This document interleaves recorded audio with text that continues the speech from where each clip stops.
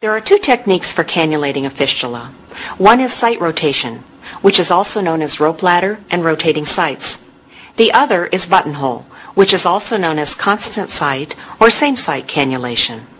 The site rotation technique involves rotating cannulation sites up and down the entire length of the fistula. Proper rotation of the needle cannulation sites moves both venous and arterial needle sites up and down the vascular axis like rungs on a ladder. Locate recent cannulation sites by looking for scab formation. In site rotation, scab areas should not be recannulated until the scab is completely healed and no longer visible. Recannulation of the fistula in the same general area is the hallmark of improper site rotation. Note the lack of spacing between these cannulation sites. This is improper for both the rope ladder and buttonhole techniques. In rope ladder, repeatedly puncturing the same general area, session after session, is known as one-sideitis. This incorrect technique can cause aneurysms and stenosis, and it should not be confused with the same site principle used for the buttonhole technique. Here is a fistula with several aneurysms. Let's walk through the steps in cannulating a mature fistula using site rotation. After you apply the tourniquet, stabilize the skin. The three-point technique can be used to hold the skin. The thumb and forefinger of the cannulator's needle-free hand stabilize the vessel to prevent it from rolling and also serve as a guide for finding the center of the fistula. The pinky or ring finger of the needle hand pulls the skin taut, which allows for easier needle insertion and helps reduce pain. When you pull the skin taut, you are compressing nerve endings, which interrupt the pain-to-brain sensation for up to 20 seconds. That's plenty of time for needle placement. Another technique you can use is the L technique. Hold the thumb and index finger like an L.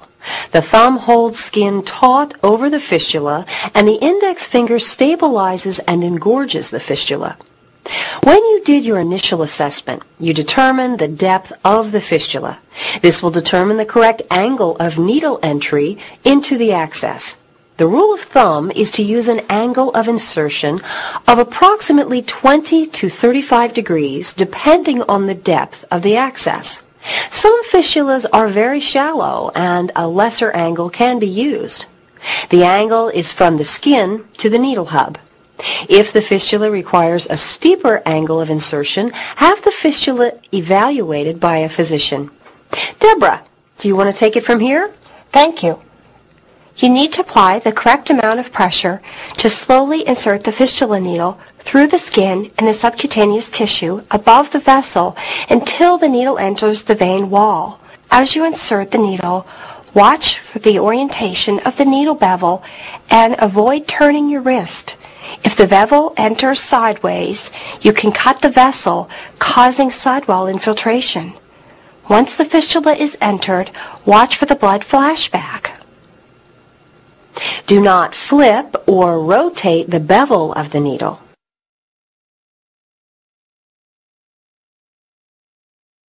Flipping the needle can cause problems. Because the needle is up to the hub in the skin, flipping can stretch the needle insertion site. Enlarging the hole causes the access to ooze blood during dialysis. Flipping can also lead to infiltration of the back wall. Flipping a needle immediately after flashback can cause coring of the access, which results in a perfectly round hole being cut out of the vessel wall. Well, once the needle is inserted properly, tape the wings to stabilize the needle. Chevron the tape to prevent the needle from dislodging. Use additional tape as needed. Remember to tape securely, not tightly. Place sterile gauze or an adhesive bandage over the insertion site, or per your clinic's practice. Proceed with dialysis according to the unit protocol. Once dialysis is completed, using proper needle removal will prevent post-dialysis infiltration and bleeding. Position gauze dressing over the needle site, but do not apply pressure. Carefully remove the needle at approximately the same angle as you inserted it. This prevents dragging the needle across the patient's skin. Using too steep an angle during needle removal may cause the needle to puncture the vein wall. Do not apply pressure to the puncture site until the needle has been completely removed. Use 2 fingers to hold the gauze over the site and apply pressure. One finger applies pressure to the puncture site on the skin, and the other is positioned over the puncture site in the vessel. Maintain firm but not excessive pressure to achieve hemostasis. The pulse should be palpable above and below the pressure application site. Hold continuous pressure on the sites for 10 to 12 minutes. No peeking. Today, establishing a buttonhole site involves the same clinical staff person or the patient cannulating the fistula in the exact same spot at the same angle and depth of penetration every time. A scar tissue tunnel, a track, develops, allowing for the use of a buttonhole or blunt fistula needle. There are a number of advantages of using the buttonhole technique instead of rotating sites. This technique may prolong the lifespan of the fistula. In many patients, it reduces pain, so there is no need for anesthetics, and it can reduce bleeding, infiltrations, and infections. Missed cannulations are virtually eliminated. It promotes self and home dialysis, and no safety device is required on the blunt fistula needle.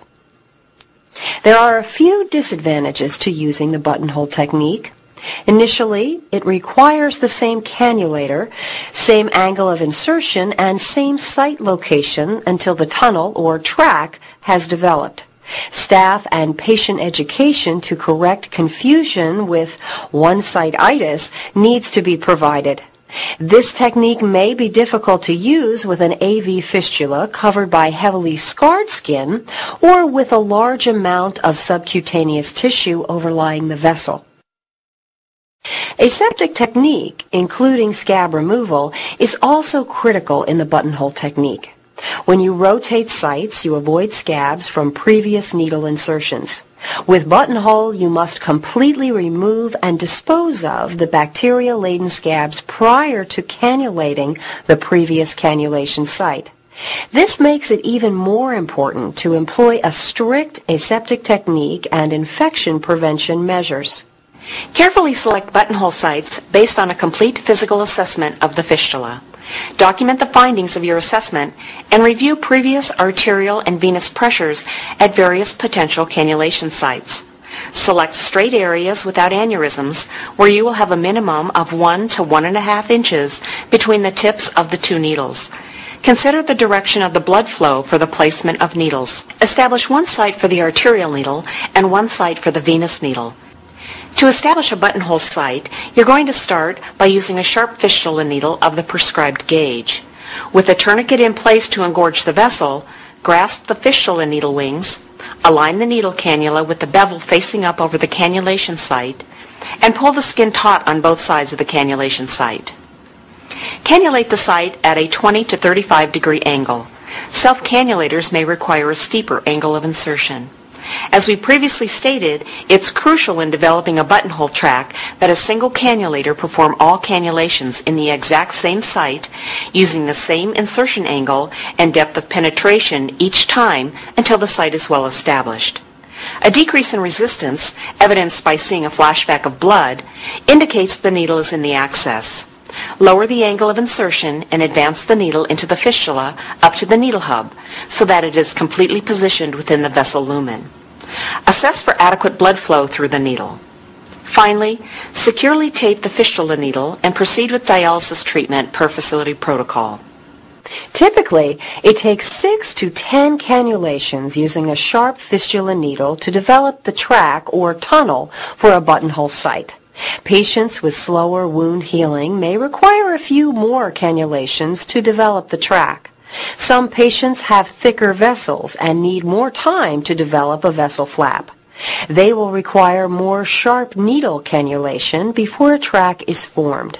Once the initial 2 buttonhole sites are well established, it is recommended that you develop an alternate set of sites in a similar fashion.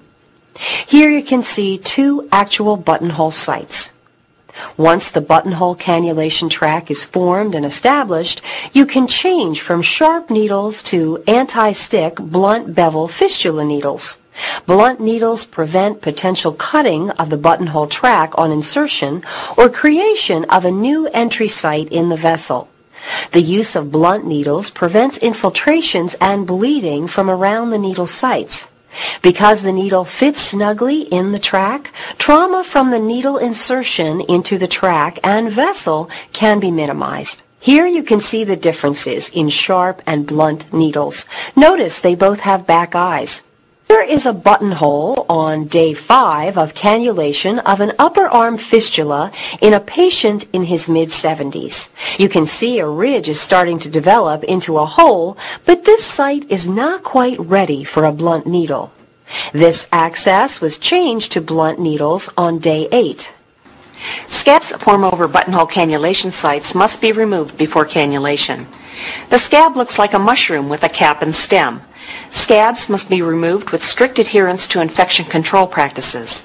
Patients can soften the scab before leaving home by taping an alcohol square over scabs or applying a moist, warm washcloth. Often, scabs come off when you or your patient is washing the access.